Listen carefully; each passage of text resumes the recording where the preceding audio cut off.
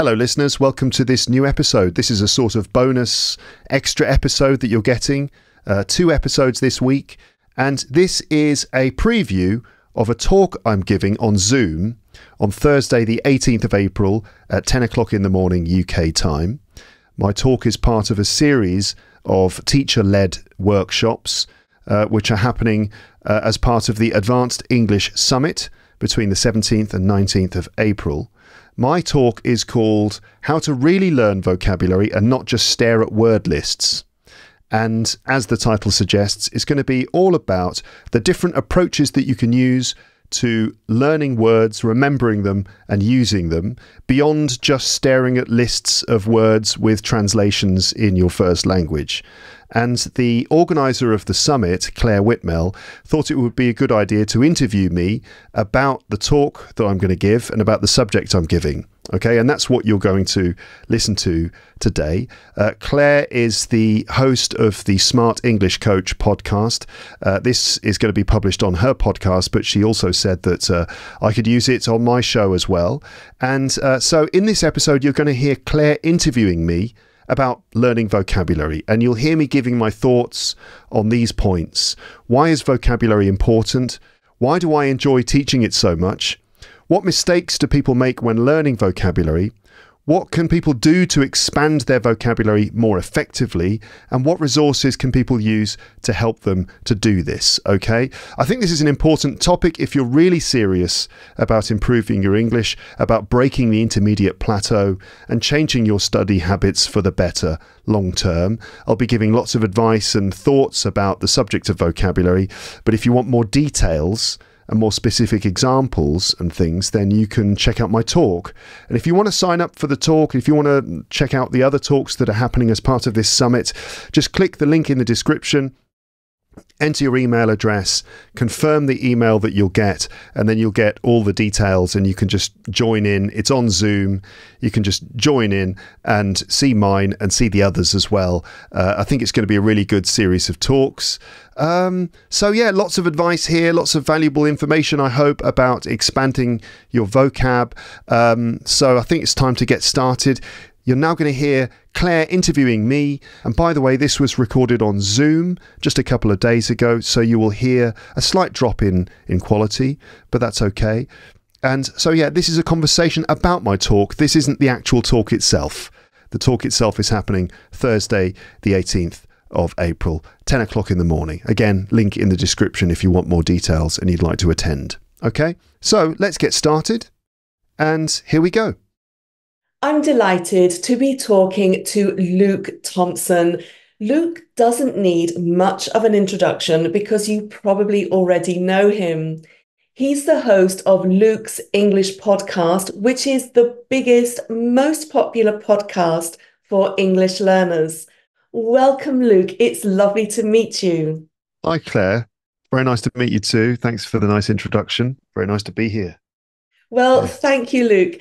And just to let everyone know, Luke's also going to give a talk on how you can really learn vocabulary and not just stare at word lists at the Advanced English Summit.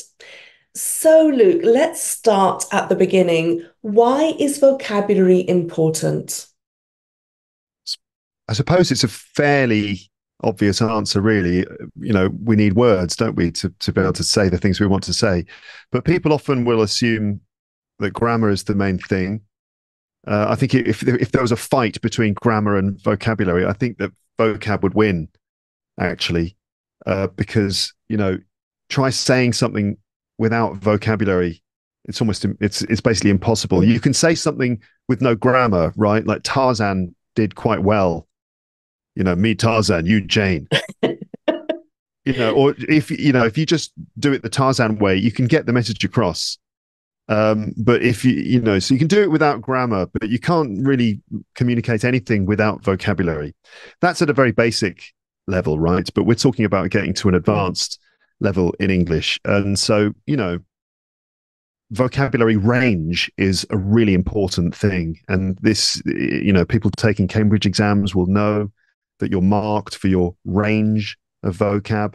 Also, appropriacy, knowing exactly which word to use for exactly the right idea in exactly the right situation. So it really allows you to have a lot more control. This helps you with fluency. It Mm. allows you to express different nuances. It allows you to say exactly what you mean and have the other person understand exactly what you mean. Mm. It makes it like a broad range of vocabulary makes you more interesting as a person. You know, vocabulary is very rich and very interesting, and there are many possibilities in English. Um, you know, grammar and pronunciation are vital, of course, and vocab is married to grammar and pronunciation, but you can't say anything without vocabulary. And so that's obviously why it's important. Yeah. And I think that the point that you make that at advanced level, your vocabulary has to be much richer, that's a really good point.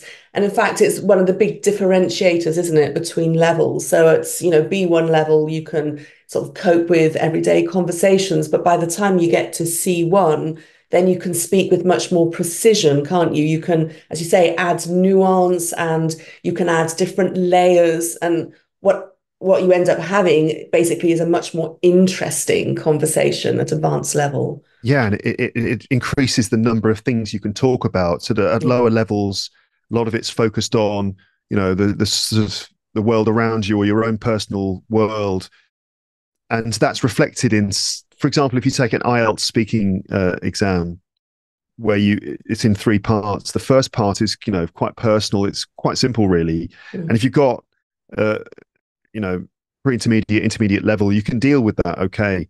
But then when you get into the later parts of that speaking test, especially the third part, that's where you start talking about more abstract things. You know, you start discussing issues and stuff Mm. like that, and you start to explore areas which are further away from yourself. You know, um, and that's where you really need to be able to draw upon a wide range of vocab for all these different possible subjects.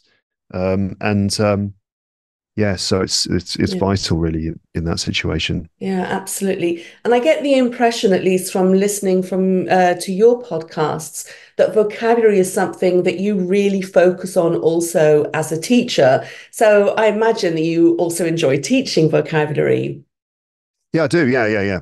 I mean, I like teaching all of the different systems, you know, in English, but yeah, I love doing vocab, and I love as a teacher when I'm teaching a lesson and, you know, I see in whatever the material I'm using that I've got some vocab coming up, then I'm always happy about that. And I know it's going to go quite well, you know, because personally as a teacher, I like the X. It's sort of like almost like a game for me to Mm. help my learners to really understand a word, to really get it. You know, it's sort of like those games that we play at Christmas or something, where it's like a Mm. guessing game. Mm. You're trying to make someone think of a word, or you're trying, you know, those different Yeah. sort of mental games that we play.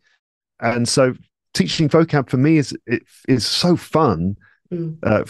for that reason, but also because a lot of the time it's not just about giving definitions of words and sort of providing definitions. That can be a bit dry and not Mm. necessarily the most useful way to help people learn words, but often it's about giving examples and demonstrating vocab in context and sort of Mm. showing people, rather than telling people what a word means, you show them what a word means. Yeah. And that can be really good fun. And I like to kind of do funny examples Mm. and act out my examples a little bit. And that can be just, you know, really good fun thing to do. You know, it allows me to do a bit of acting, a bit of comedy. Oh, which is, And of course, your thing as well. As yeah, as being a yeah, stand-up. Mm. yeah. Yeah. So, you know, it can be really good fun. And I just like the world of vocab. And also, you know, the lexical approach is Yeah. a really kind of a good way of looking at learning English. I think that, you know, you can actually see English as groups of words that kind of go together, rather than grammar rules. You know, that is an Mm. approach that you can take, and Mm. it's definitely works for learning and teaching English. I think to see it Yeah. as a sort of lexical system. Yeah, no, I totally agree with you. I think that, yeah, the lexical approach and learning, I mean, my big thing is learning fluency phrases, which, help you to build your conversations. And one of the things I love particularly about English vocabulary is the extent of it, is the richness of it. And in fact, one of my students told me the other day, and I thought this was a lovely thing he said, is that he's beginning to appreciate how words have their own spirit, have their own soul, because a word has a specific feel about it. And that's, I think, one of the most exciting things about vocabulary, how it makes you feel and how you can paint a picture, and a very precise picture, through the choice of words that you use. Yes, absolutely. And the way they sound as well. Yeah, Because, yeah.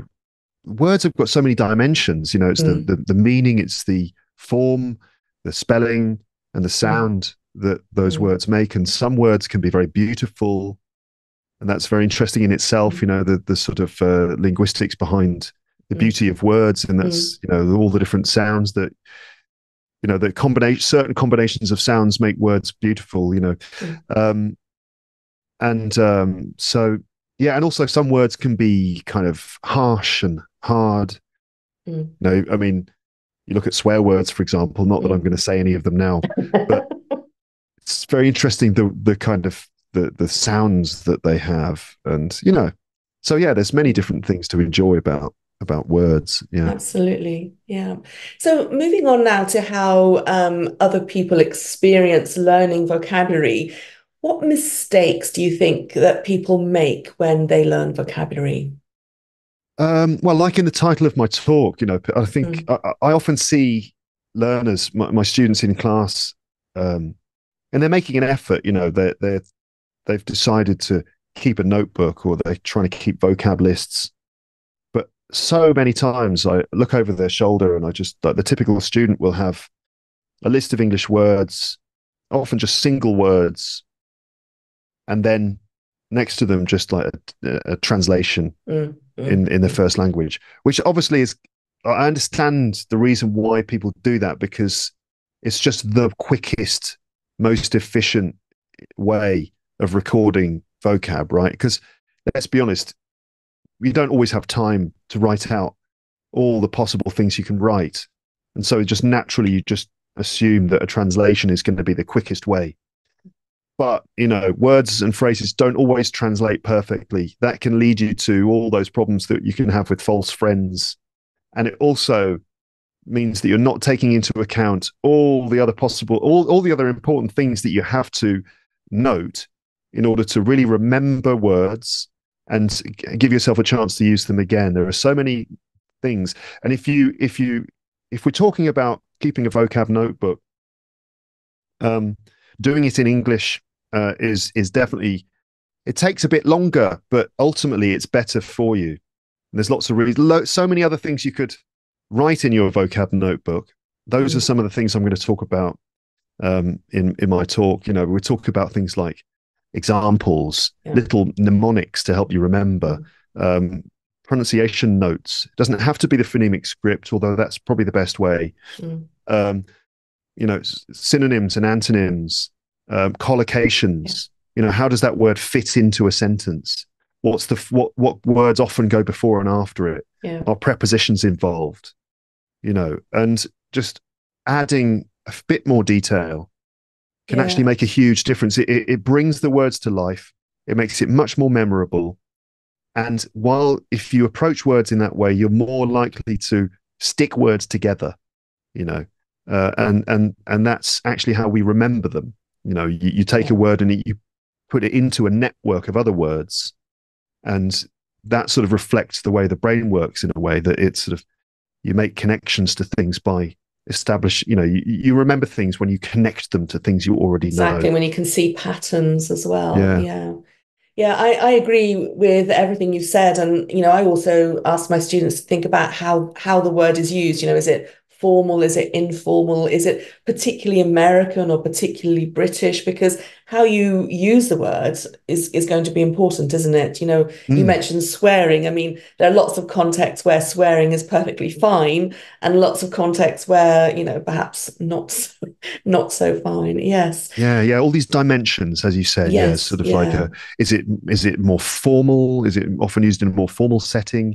Is it more sort of like colloquial?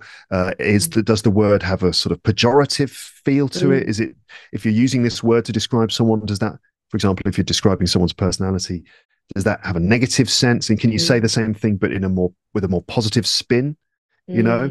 Yeah. There's just so many different connections you can make. The more you do, the more connections you make and more dimensions you understand with a word and note them down, the more chance you're giving yourself of remembering and using those words again and using them Yeah. correctly. I think it's because your brain tells you, doesn't it, that this is really important because you're making such an effort with that word and thinking about how you use it, how you say it, how the words, partner with other words. Doing all that is quite time consuming. We're not talking about a quick translation here, and I think that tells your brain, listen out for this. This is an important thing, and you give yourself more chances to Yeah. actually remember. Yeah. I think also another mistake that people make sometimes is they assume that every word that they've been given or every word that they've found, they have to remember and Mm. understand every single one. It's basically 100% or it's nothing. People, to an extent, I think with learning English like any other language, you have to allow for a certain amount of ambiguity or a certain level of failure as well. So if my students get a word list, I think sometimes they feel like if I can't remember all of these, then I've failed. But it doesn't really matter. You can just, if you remember 50% of that word list, then that's still success. That's Yeah. still a success. So it's sort of like, remembering anything is better than, it doesn't have to be 100% or nothing. No, Yeah. no. I think it's also your choice, isn't it, to decide which words you're going to actively learn, that words that you want to become, part of your active vocabulary and words that you're happy just to be able to recognize. And, we talk about passive versus active, and certainly my passive vocabulary is much bigger than my active vocabulary. I don't use all the words that I know. I only use the words I'm, comfortable with, I'm familiar with. And I think, as you say, it's a mistake to think you've got to learn everything because, there isn't enough time, I think, more Yeah. than anything else. Yeah. Yeah. Yeah. I just would add one other thing, which is just two other things really, I suppose. The importance of consuming a lot of English, like Mm, reading a lot and listening a lot, because obviously there's a whole school of thought, a whole academic approach, which says that this is actually the best way to increase your vocabulary is just by input. The more you read, the more you listen, and especially if you're particularly engaged and interested in the things that you're reading and listening to, then you sort of flood your brain with a lot of words, and through exposure and through repetition of seeing certain words again and again and again, you just sort of naturally start to mm, acquire vocabulary. So that's also a really important thing. You've just got to be actively involved in um, absorbing English as much as possible. So there's the sort of passive approach like that, and then there's the more active, considered approach where you can be, playing, also not only noting things down, but the approach you take when you look at your notes, and thinking outside the box a little bit, finding ways to test yourself, ways to jog your memory, just little things, even just like if you've got an example sentence, just putting your finger over the words mm, or just covering parts of a page and mm, sort of like seeing if you can remember and then uncovering it and seeing if you've got it right. Um, and personalization is the mm, second thing as well. mm, Actually using words that you're learning, so not just writing them down and noting them and then staring at the lists, but actually trying to then uh, turn it into productive practice where you've got a list of words and then you can actually try and start using them. And this is where things like actually chat GPT can be really yeah. useful, because you've got your word list and you just say to chat GPT, can you give me some fun conversation questions using all of these words, and bang, it does it for you. And often with ChatGPT or other AI, often those questions can be a bit dry and a bit weird sometimes. Mm, But all you need is to have a bit of imagination and yeah. creativity, and you can just kind of go off on some monologue, based on I don't know what the phrase is. If it's like to look forward to something, you know, that might be one of your phrases, and ChatGPT will say, is there a holiday coming up that you're looking forward to? And then you just say, yeah, I'm really looking forward to my trip to the south of France this year, or I'm looking forward to my birthday. I mean, that's a phrase everyone knows, but you know, Yeah. But it's using not it. always easy to replicate, is it? But yeah, the more practice you get, and in fact, yes, it's lovely that you mentioned ChatGPT. Try to say that word again, ChatGPT, because Yeah. it's a huge resource and it's for free and it sort of condenses everything from the internet. So it's a massive resource for learning vocabulary, and that kind of leads me on to my next and actually final question for you.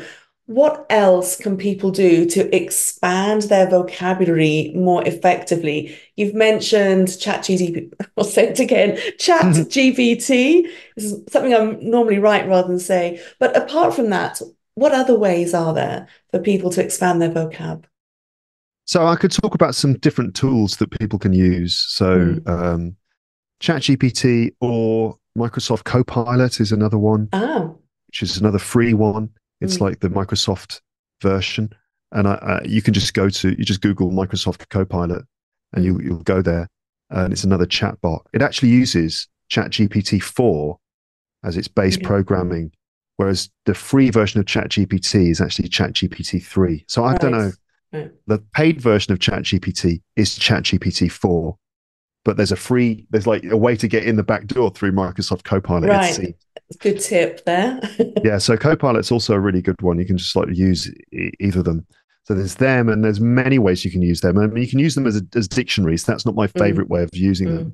but really, what you want, I suppose, is something that will give you lots of examples. And generative AI is brilliant at Mm. doing this. Mm. This is what it's best at. In Mm. fact, this is what its main raison d'être is to, you know, produce language. So you can tell ChatGPT to give you examples of words, and it will do that, just forever. And that's great for practice. And there's so many things you can do with those word lists. You can take them, you can gap fill them, whatever. Also, it will give you questions that you can use for discussion practice. But there are other resources too. Of course, the classic dictionaries are just amazing. And my favorite ones are like Collins Dictionary, Oxford Learner's Dictionary, the Cambridge Dictionary of Advanced English, I think it is, Longman Dictionary, the Macmillan Dictionary. So Cambridge, Mm. Oxford, Collins, Longman, Macmillan, they all have free dictionaries online, and they will give you obviously the definitions of words and all the many definitions there are. It'll tell you the part of speech. It'll give you the pronunciation, often in both American and British English, in phonemic script, but also in Mm. audio. There's an audio file for them. They'll give you example sentences. They'll give you, so Yeah. much information. So, people, Yeah. I don't know why people don't use dictionaries all the time, Well, but, I am a fan of dictionaries. I used to work for Longman actually, and oh, so really? yeah, I'm a particular fan of Longman dictionaries. That's my loyalty, obviously. But Yeah. also, what I liked about Longman dictionaries is that they have a 2,000 words sort of lexis. So all the words that they have are described and explained using just 2,000 words. They're sort of like the most frequent words.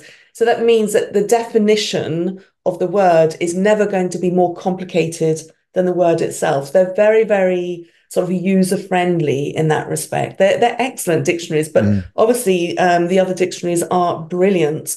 And we also obviously have the American ones, the Merriam-Webster dictionaries. They're also excellent. Yes, it's perhaps an underused resource. Yeah. And there are also other types of dictionary. It's not just your standard dictionary. Obviously, English dictionaries we're talking Mm. about here at this level. That's what you should be using, everyone, in my That's a opinion. monolingual, not the bilingual dictionaries you're talking Monolingual. about. So rather Yeah. than if you're French, for example, rather than using an English French Yeah. translation dictionary, but just English. Um, and in Longman, the Longman language activator is amazing. Yes, I remember when that came out. Yeah, really, I've got one on the shelf here. Oh, yes, I love the activator.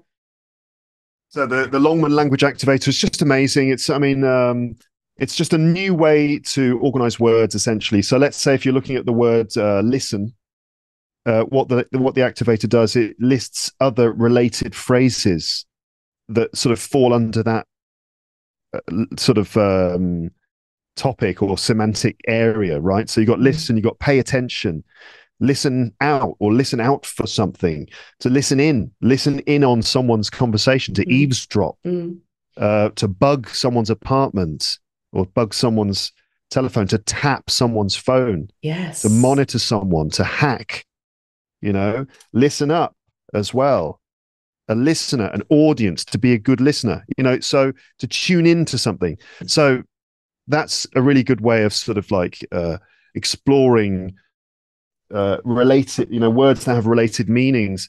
Another one, which is not Longman, so that's a competitor, is the Oxford Collocations Yeah. Dictionary. Mm. And again, this will just sort of tell you uh, words that go with other words. So I don't know if I try and find listen again, um, you can see how fast I can find words. Not very fast. Um, we'll see what the kind of collocations it has for that. Listen. So it gives you the adverbs like listen actively, listen Mm. attentively, listen carefully, listen closely, listen hard. Not listen Mm. hardly. No, listen Mm. hard, listen intently. You Mm. know, and it gives you verb plus listen. Nobody will listen to me. I tried to listen. She wouldn't listen. Did not bother to listen. She didn't bother to listen. You need to listen, should listen, be prepared to listen, be willing to listen, refuse to listen, and listen for, listen to. It gives you the prepositions Mm. and phrases like listen with one ear, which is apparently Mm. an American English expression, Mm. which means you're not fully listening. So, I think I've heard that, to listen with one ear. yeah, But then you also have listen, it goes in one ear and comes out the other. Yeah, so it's like a tunnel. yeah. Yeah. It's like talking to my 6-year-old daughter about her homework. I'm saying, so, you've got to make sure you do your homework after school today, before we pick you up. And it goes in Yeah. one ear, it goes out the other And ear. out the next, yeah. Um, But yes, you're yeah, right. Collocations are, I think, absolutely vital because they also help with fluency. You're not sort of searching around to find that word that goes with the word you're using. And the activator, I mean, it's so much more than a thesaurus, which, we use as, just for synonyms. It's all the other phrases. So, the problem, I think, with a lot of learners is that you don't know what you don't know. So you don't know lots of synonyms for listen. You don't know the phrase for to listen with one ear, for example. And this is where these dictionaries really, really help. yeah. When you start getting into something like this, suddenly, pew, all these other words and phrases open up, reveal themselves to you. And again, you're not going to remember them all, but that doesn't matter. You don't have to remember them all, but you do need to be present. You need to be at the party, as it were, Yeah. right? You've got to be there. And we talked before about the importance of personalizing and using language, because if you don't use it, you lose it, right? You've got to keep trying to use these things. And I'll mention as well pronunciation, which is obviously really important because you've got to know what words sound like and how to actually make them with your voice, how to say those words. And that's something that's really important too. And so you need sort of spoken samples of vocab. And another resource, which lots of people will know about, is youglish.com. You know about this, I guess, because it's so useful and brilliant. Youglish is basically a way to search YouTube videos for samples. So you just go onto youglish.com, Youglis. Yeah, it's you as in you and me. Yeah. Yeah. So instead of English, it's Youglish. And then there's a search bar, and you can just search for a word or phrase, and it will just give you video sample after video sample after video sample of people using that phrase, and you can skip back and see the greater context of the word. Yeah. It provides you with subtitles. You can actually filter your search with American English, Australian English, British English, Irish English, or everything. And that's just a really great way of hearing people using words just naturally, not even, and they're Yes. just using them in some other situation. They're not Yeah. they're not there to teach you. So you hear words just being used in a very sort of like everyday way. Yeah. And you hear them being squashed, and you I was hear about like, to say that's the important thing, isn't it? Because when you hear words in context, they're not single words. You're talking about words in a sentence or in a phrase. So if they're spoken fast, then they're going to change their sound very often. And I think that's one of the problems people have when they listen. The word that they are hearing is not a word they recognize from just the audio. they'll recognize it if they saw it written down, but spoken, it's going to change form a little bit. And that's, I think, a really big challenge at all levels, but also at advanced level. You don't recognize the word because it's changed its pronunciation because of the words before or after. Yeah. Yeah, very interesting. There's, Lovely there's resources. definitely, I mean, I won't say more because I'll end up saying all the things I'm going to say in the talk.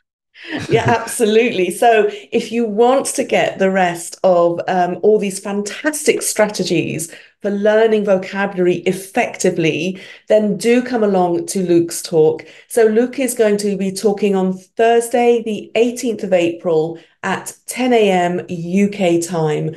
So, a little bit of background information about the Advanced English Summit. It's a 3-day online event from Wednesday, the 17th of April to Friday, the 19th of April. It's for you if you are already at an intermediate level, but you want to get further, you want to get to advanced English level. There will be 10 talks by English teachers, podcasters, and coaches, including Luke. And the talks are going to be on improving your speaking, your listening, your vocabulary, your grammar, and your writing, and also to help you pass English exams. The Advanced English Summit is completely free. All the talks take place on Zoom, and you also get the recordings afterwards. To get your invitation to come to the Zoom talks, you do need to sign up, and the sign up page is smartenglishcoach.com/summit, and I will put this link in the comments for you.